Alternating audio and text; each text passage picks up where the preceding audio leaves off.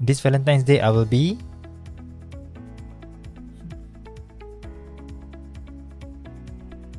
okay, so we'll be creating this filter. We can actually design the graphics that actually follows your face movement, and it will just flip at random accordingly. So this Valentine's Day, I will be dating my crush. I really hope so. Even though Valentine's Day is nowhere near, but you can create something similar, very interesting IG filter. Let's just play one more time.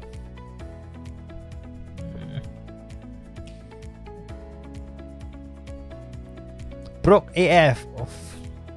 Well, anyway, let's get started.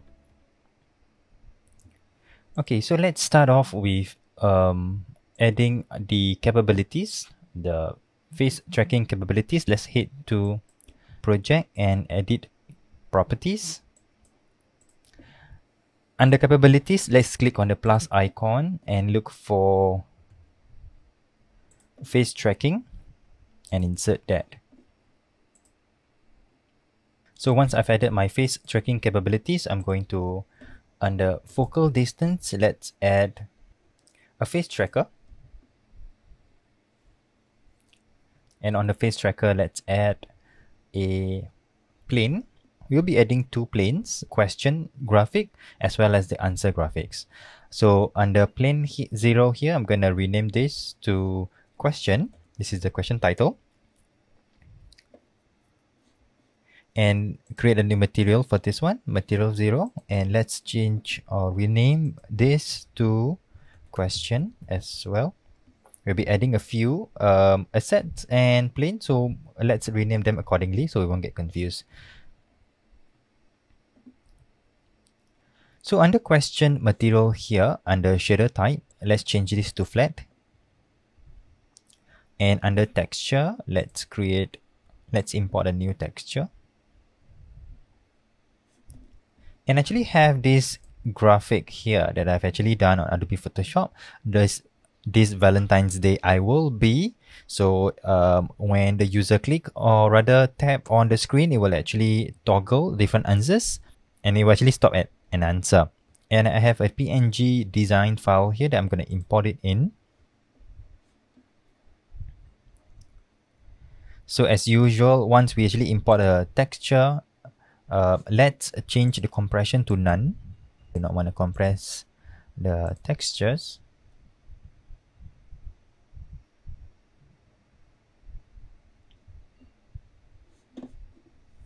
And let's go ahead and add one more plane.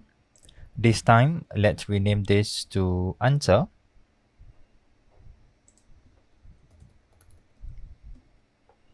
Similarly, create a new material, material 0.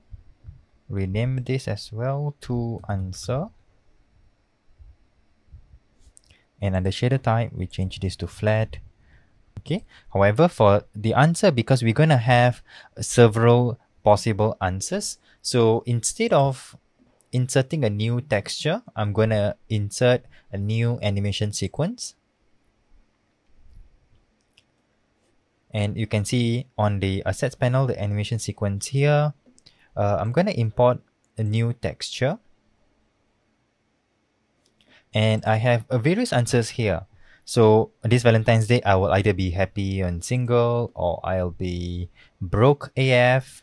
And I have 7 different answers that I'm going to import. These are all PNG files. Now, if you actually find the designs interesting, if actually you want to use these designs, you can actually head down to the description box below and download the graphics. They are available for you to download and use for your project.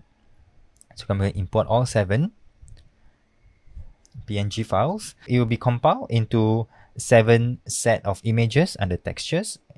As you can see here, bracket 1-7. So here under texture, similarly, I'm going to change the compression to none.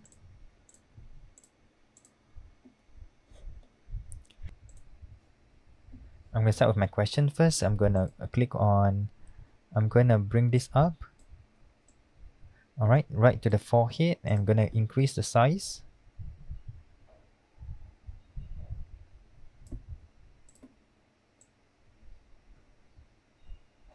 Okay, like so. So we're just gonna resize this, and we can actually adjust it again once we actually test it out. So I'm done with the question here, and let me just set this to invisible first so that I can actually work on the answer panel. I'm gonna bring this up as well and resize this about so roughly. Right, so these are animation sequence that I have 7 sets, so which means if I were to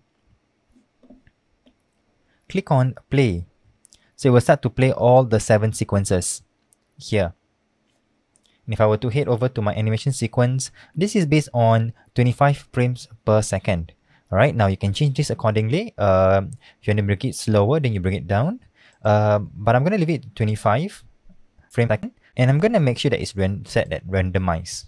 It's going to be set at loop, and it's going to be randomized. So which means at a certain particular second, it's going to stop at a particular answer. So I'm going to pause this, and I'm going to bring back my question image. So now that I have all this done, let's start to work on our patch editor. And somehow along the way, you always have this error message at the bottom. Just ignore this because I haven't added any patch editor yet. So I'm going to go and click on show patch editor. So here I'm going to add a few patches. So just follow through, and I'm going to explain as much as I can. So let's double click on the patch, and I'm going to look for runtime. Add that patch in. I have a runtime, and click on the arrow and drag to the right. I'm going to look for offset.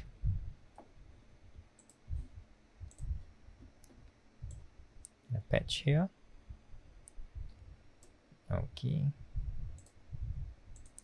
And at the end of the patch under offset, I'm going to click and drag out, and this time I'm going to look for equals.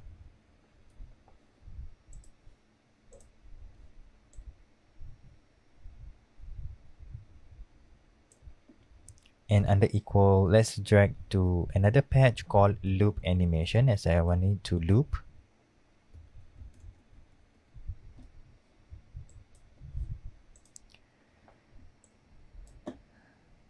Probably need some space here. Loop animation. So earlier here, as we can see earlier, if I set this to invisible, we actually have this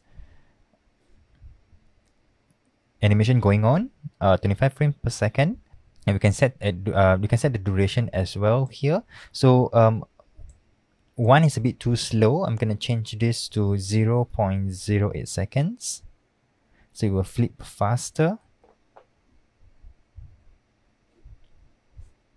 I'm gonna have that question box switch on back, and under we have two options here. We have progress and looped. And because I want it to animate randomly, so I'm going to drag this out, and in the next patch I'm going to look for random. I'm going to bring it closer. Random, right? So here I have a random being selected here. I have a start range and an end range. Now because I have 7 sets of different answers, so my end range, I'm going to change it to 7. So depending on how many answers you actually have, if you have 13 answers, then you will change this accordingly to 13. I have 7, so I'm going to change this to 7. A few more patches now. I'm going to click on the value here, drag it out, and this time I'm going to look for floor. Right, all this will be moved automatically, and under floor here, I'm gonna attach this to my animation sequence. So I'm going to go over to my animation sequence here, and I'm just going to look for current frame. So current frame here, yellow patch, I'm gonna bring it to the end. I'm just gonna link the floor to the animation sequence. So this is the set of patches that we actually need for this filter. So I'm gonna just rearrange that so that we can actually see better.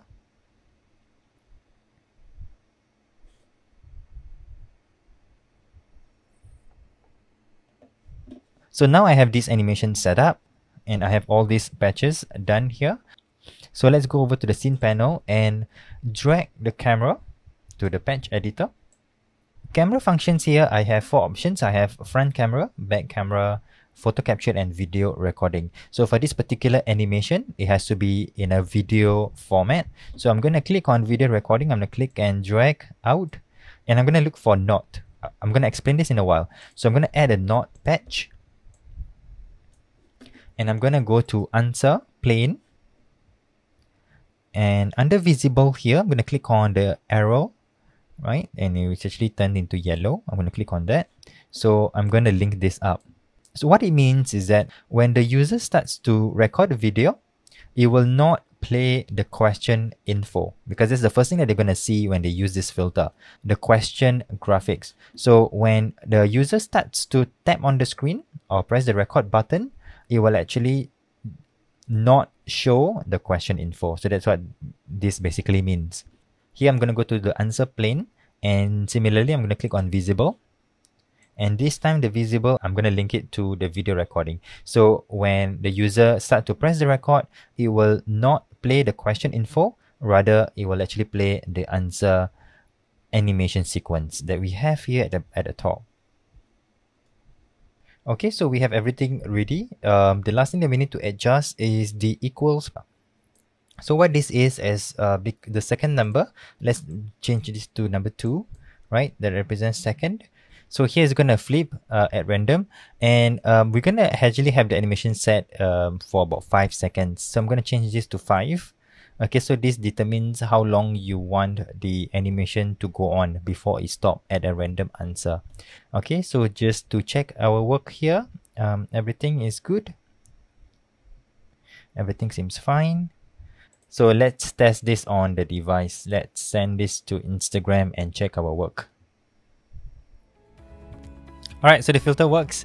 Let me know if you enjoyed this tutorial, creating this filter with me. Apparently, I'm pining over my ex this Valentine's Day. So be sure to download these graphics in the description box below. And if you enjoyed the tutorial, do like the video and subscribe to my channel. I'll see you in the next tutorial video.